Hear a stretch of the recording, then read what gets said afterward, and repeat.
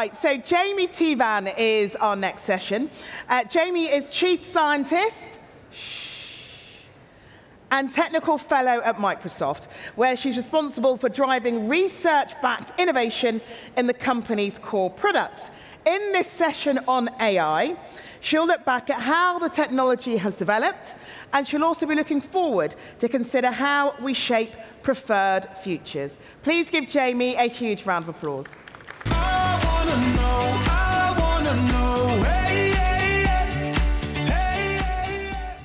Hello and welcome. I'm excited to talk a little bit today about what science tells us about how we can thrive with AI. And I'm particularly excited to be doing that here at Bett because we're in the middle of a generational shift in how people get things done. And educators are at the foundation of ensuring that the world is ready for that shift.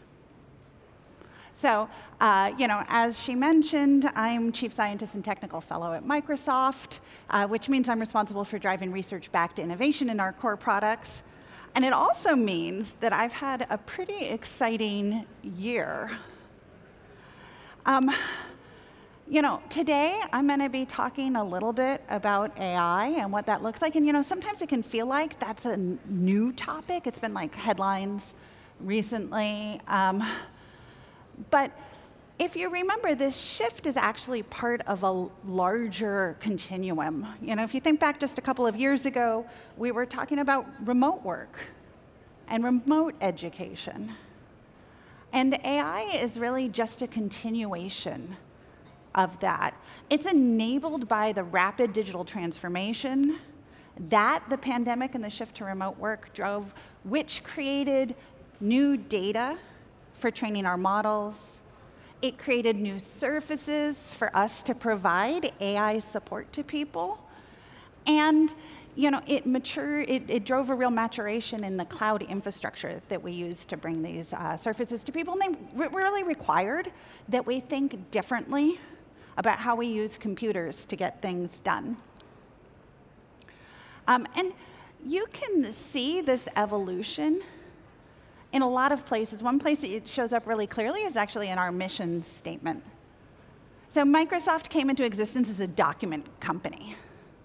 Essentially, we started thinking about how to help people create and share artifacts with each other.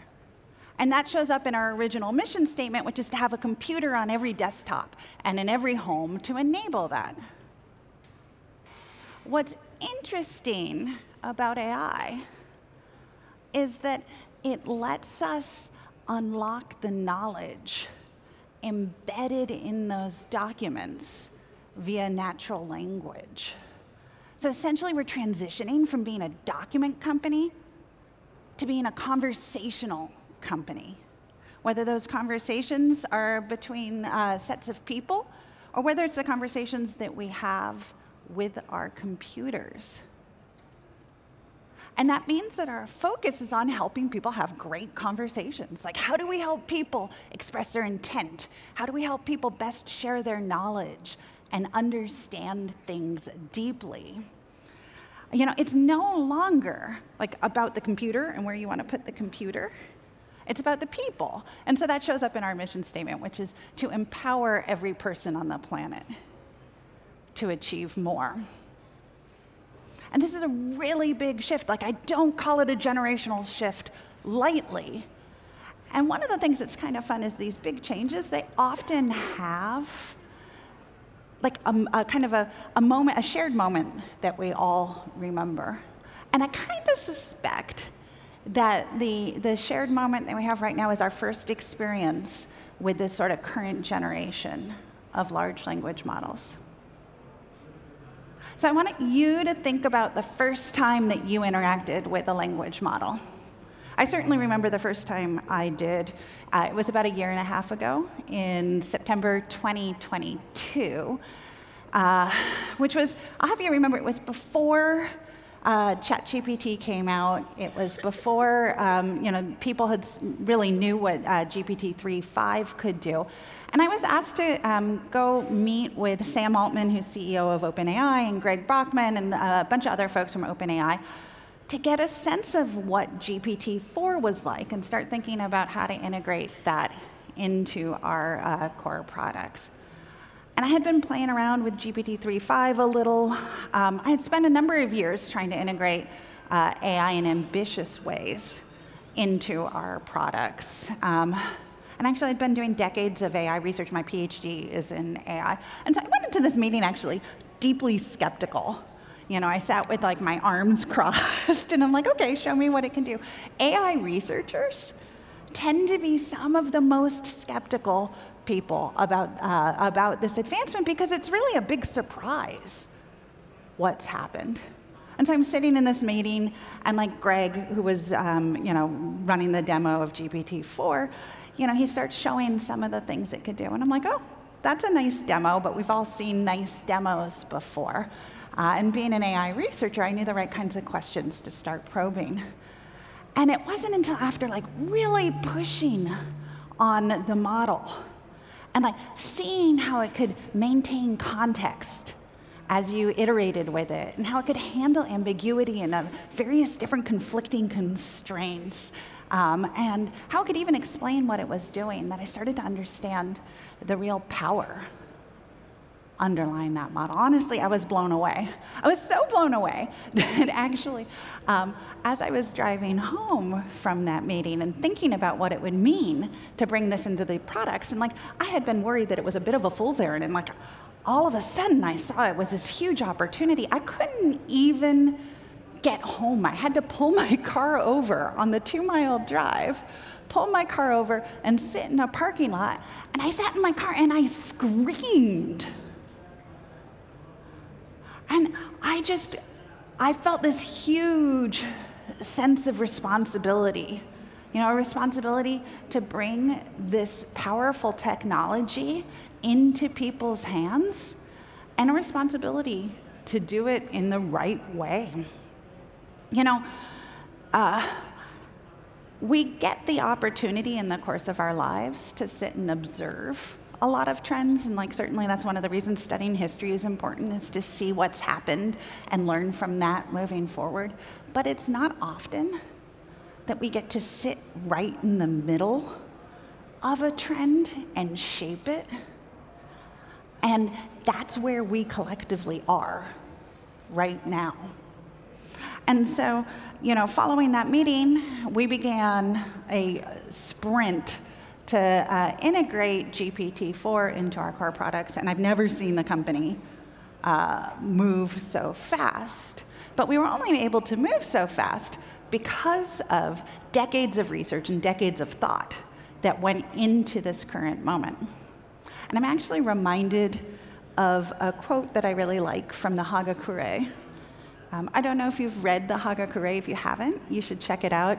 It's this collection of wisdom gathered from a samurai in the 1700s, in the years before he died, so his clerk sort of wrote down his wisdom. It wasn't actually intended to be published, but lucky for us, it was. And there's this one quote in there that I really like, which is, "In the words of the ancients, one should make his decisions in the course of 7 breaths." And that doesn't mean like be rash and just make willy-nilly decisions. It means that you should spend your entire life meditating and reflecting on the decisions that you need to make, so that when the time comes and you need to make a decision, you're ready for it. And that's roughly where we are now. We have spent decades studying and trying to understand AI and its impact on work, and we're ready now at this moment to make that happen. So you can imagine there's been a ton of research at Microsoft and in the academic community to try and understand what this will mean for the future of work. And in general, digital technology has been amazing in shaping the way we get things done, but it also creates a lot of digital debt, right? The pace of work has increased. from the crush of data, overload of information, and the always-on communication. In fact, research shows it takes 25 minutes to get up to full productivity. And yet we're interrupted every 3 minutes. And even when we're not interrupted by external sources, we're like constantly distracted. We self-interrupt to go like check email or check social media. We actually only look at a given desktop window for maybe 20 seconds. And so it's not surprising that people often feel frazzled. In a recent survey that we ran with over 30,000 people across a variety of different countries and different job roles, we found that 64% of people reported struggling with finding the time and energy to get things done. And those people who were struggling reported being 3.5 times more likely to struggle with innovation, which is particularly important right now, is that we are innovating and thinking about new ways to do things. And so the question is AI going to make this worse, kind of increase our digital debt, or is it actually going to help us? Can it actually unlock new ways of working and new ways of thinking about things? It's quite a different technology. And so there's been a lot of research starting to emerge in the past year on this. Early studies have actually shown surprising impact on productivity. So for example, there was a study just out of MIT earlier last year by Nguyen Zhang looking at using ChatGPT, which is GPT-3.5, to write essays. And so they had a couple hundred people write essays with ChatGPT and without it, and compared it to their performance prior. And what they found was that people were a lot faster doing the writing tasks, actually quite a lot faster. So the writing task took 27 minutes without ChatGPT. It took 17 minutes with ChatGPT. That's 10 minutes shorter. And then what's more is the quality of the essays that they produced actually went up with people receiving higher grades. And so that's with ChatGPT, GPT-3.5, early on in this journey. And we've been doing a lot of studying as well of Copilot, which is Microsoft's version of integrating large language models into our products. Actually, it's kind of interesting, everybody understands how deeply we are in the middle of actually figuring all this stuff out. I've never seen our customers get so engaged around doing research with us as I have recently. So as our early adopters are trying out Copilot, they're filling out surveys, they're helping us study and understand things. And they're certainly reporting being more productive, they're reporting being faster. 72% of all people said it was less mental effort on mundane or repetitive tasks. But that's self-report data, so as a scientist, I actually really like to look at the behavioral data as well and how we see actual behavior changing. So we've run a bunch of studies on a handful of common tasks, trying to look at the actual changes in speed, quality, and effort underlying that. And we've looked at a bunch of different common tasks. Typically, so when you think about what a language model is good for, language models are good at generating text, so they're great for the sort of blank slate kinds of problems, starting something new. They're also really good at sort of translating concepts or ideas. So they're good at summarizing, taking a long document and translating it into something shorter. Actually, the blank slate generating stuff, that's sort of a translation problem as well. How do you take a few notes about what you want and translate that into more formal writing? And what we see is that people are 29% faster overall when running on these kinds of tasks that they're good for. And in fact, you save a full 32 minutes summarizing a meeting with Copilot. I actually use that. I use that a lot myself. And These tasks, and the thing that I would want to note in particular is that these tasks are the tasks that AI is good at. You might have seen this recent paper about BCG consultants about the jagged technological frontier. It's talking about sort of those tasks that research suggests are going to see really good early wins. And in that study as well, you see similar things. People were 20% faster doing tasks within that jagged frontier, producing 40% higher quality results. So one of the things I encourage you to do as educators is to think about which of the tasks in the work that you do fall within that jagged technological frontier, that you can start taking advantage of language models and seeing wins like this in the work that you're doing right away. So LinkedIn ran a study where they analyzed where and how generative AI was going to change a bunch of different specific roles, looking at what skills AI could help with and what skills really required a human or a person to do. And in the context of education, they found that about half of the skills that teachers do require humans directly, and that's stuff like classroom management or differentiating instruction.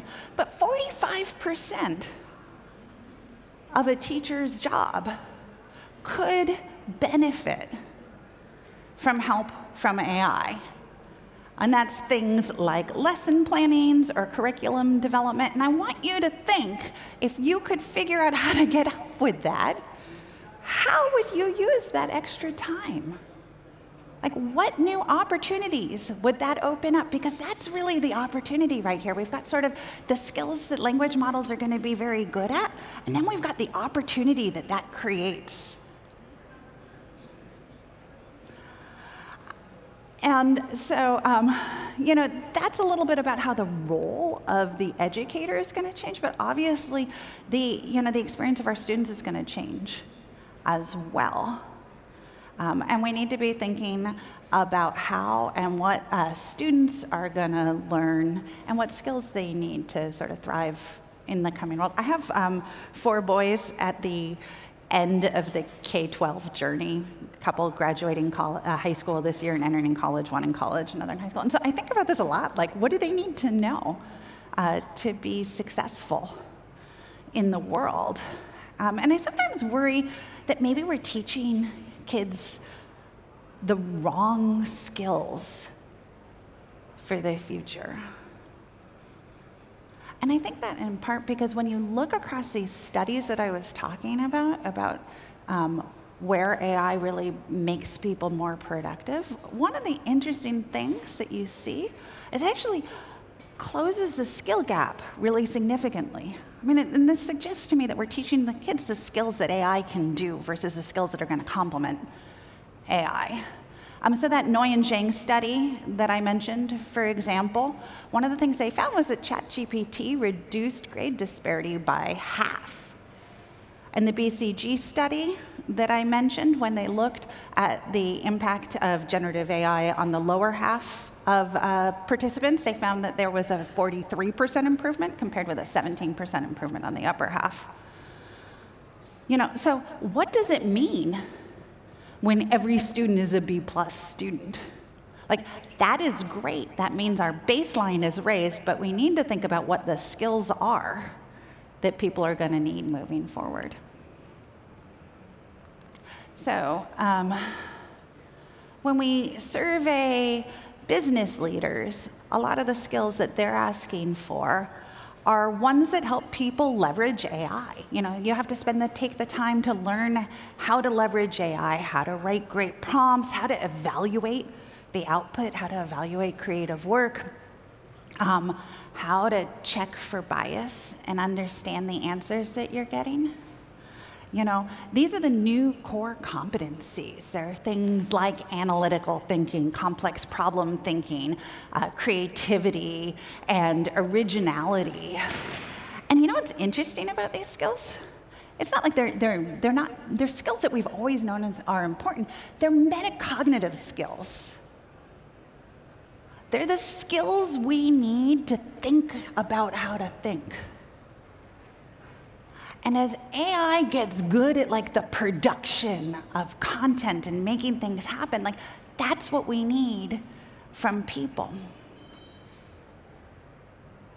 And generative AI increases the metacognitive burden. It becomes increasingly important for people to do the planning and monitoring and evaluation of the work that happens as much as it is to actually do the work.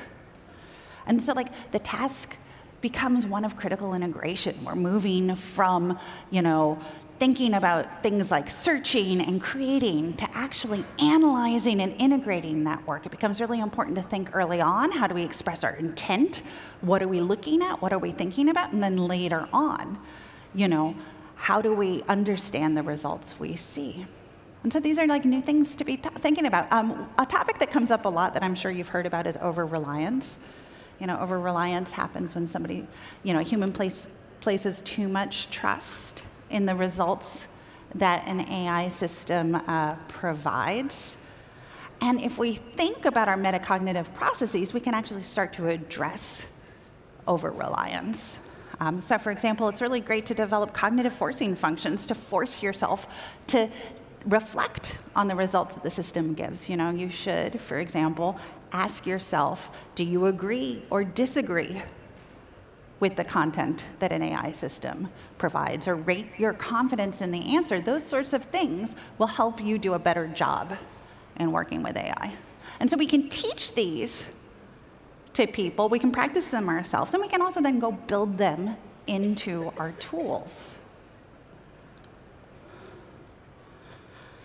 And as we do that, it actually requires thinking about what our AI tools are a little bit. Up until now, a lot of the conversation around how to use AI is like thinking about it as an assistant. How does it help me write better? How does it help me do this better?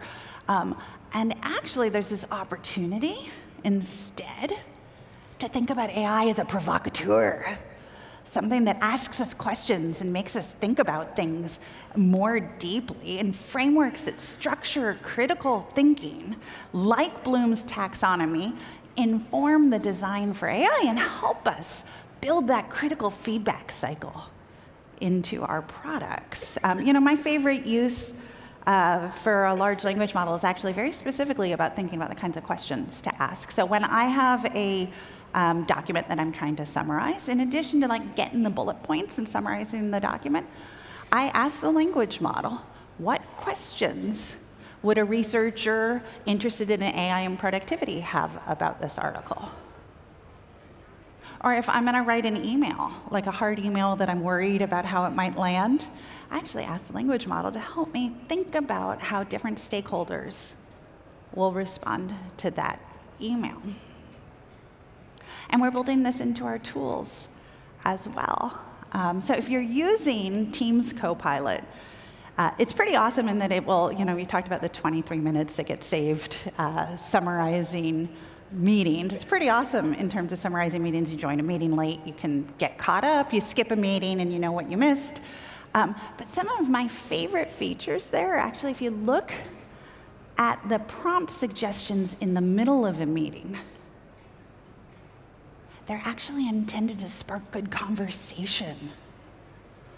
There's prompt suggestions like, what are the points of disagreement in this meeting? What questions should we try to answer before we wrap up? And that's not just helping us do our work faster or more efficiently, but it's helping us actually think about things in a new way. And so these intentional things that we build into our tools are actually what are going to help AI change the way that people learn and think about things. Even think about something as simple as spell check, right? You can use spell check, and as you're typing and going along, it can auto-correct what you're doing. And this happens, with typos, you're going along, and sort of on autopilot, the system will just fix what you're doing. But you can actually learn if instead you get cues in line that help you understand the mistake that you made. That you can actually see that you misspelled it, see the corrections in context, and learn from that. And that's essentially what takes the experience from being one where the system's helping you on autopilot to something where it's your co-pilot and helping you learn and grow. And just like with spell check, we can create opportunities that encourage learning and that improve learning outcomes versus simply finding the easiest solution.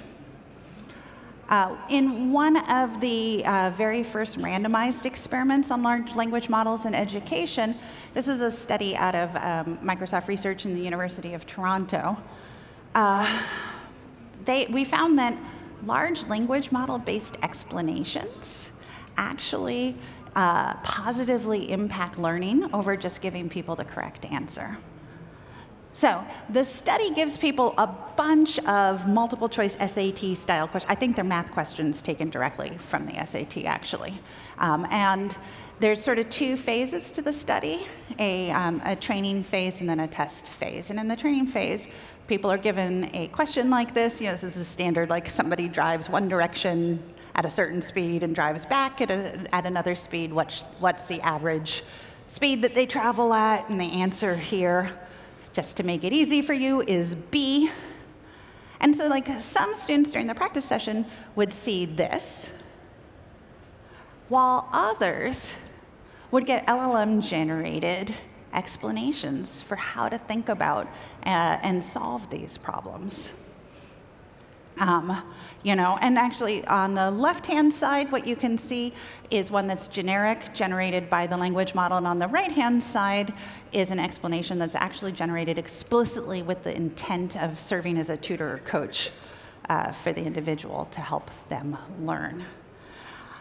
And what they found as they had people take these practice tests and then looked at the performance on a set of test questions, was that explanations significantly improved the outcomes. So when people were given only the answers during the training session, they got slightly more than half of the answers in the test session correct. On the other hand, when they were given these LLM-based explanations, over 2/3 of the time, they got the answer correct. And there's a ton of detail in the paper that's worth digging into, including timing of the interventions and stuff like that. But the important thing for us is that these improvements are a result of the intention that's built into the system. The LLM is essentially serving as a coach or a tutor for individuals so that they can learn better. And we're taking this emerging research and we're building it into our products so that our products aren't just helping people on autopilot, but that are truly serving as a co-pilot. And I've talked a little bit about this in terms of things like how we're doing that in the context of teams and our horizontals.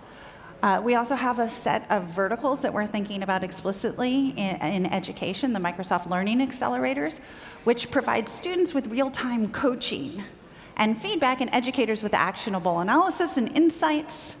There's a couple examples here that I really like. Reading Coach is a great example. It actually uses large language models to generate choose-your-own-adventure style stories for students to read, and then uses AI to provide feedback on reading fluency and vocabulary, and surface that up to their teachers as well. Another one that's super relevant to this conversation is actually the Search Coach, because the Search Coach actively teaches metacognitive skills like we were talking about. It teaches people how to formulate a query and plan what they're going to be searching for, how to identify and find trusted sites for information, and how to understand the quality of the search results. And what's particularly exciting is that technology like this is going to allow the learning to scale in a way that we haven't seen before. And so there was a recent study, also a case study out of Harvard that you might have seen, looking at the use of AI in the classroom. And with the goal, like it was for their Intro CS course, which is a huge course, and it's very hard to scale. There's actually a real dearth of sort of computer scientists to teach those Intro CS classes. And what they found was that the students felt as if they had a personal tutor in this class. And so like it's our opportunity and it's our obligation to figure out how to use these tools to bring personal learning into the classroom and think about how we're going to use that extra time in new ways to develop new approaches to education. And hopefully I've provided a little bit of the sort of scientific background that we need to understand AI and future of work for us to do that. And I think that's actually an important point where, if you think about it, there's a bunch of unknowns. There's a lot of ambiguity that we're headed into right now, and a lot that we need to figure out. But fortunately, there is a model for that. There's a model for that that the folks in this room are experts at, and that is the scientific process. We need to be teaching our students the scientific process, and we need to be using it ourselves. Like, we need to be leading like scientists. And that, of course, means developing experiments and hypotheses and testing them out, but there's so much more to the scientific process than that. It means building on the state of the art, like not making everything up from scratch, reading and learning, and building on what others know. It means sharing what we discover so that others can build on what we know, and actually also so that others can disagree with what we're doing. And it means vigorous debate and validation. Like, that's a big part of the publication process, is actually validation of what you've done. And it means considering the externalities and thinking about the long-term impact of what we're going to do. And I think together we can use these scientific principles to create a new, equitable, productive, inclusive future with AI. And you all are on the front lines of helping the world, deal with this generational shift. And you have the opportunity right now to shape education for the better. And I'm really excited to see what you learn. So thank you.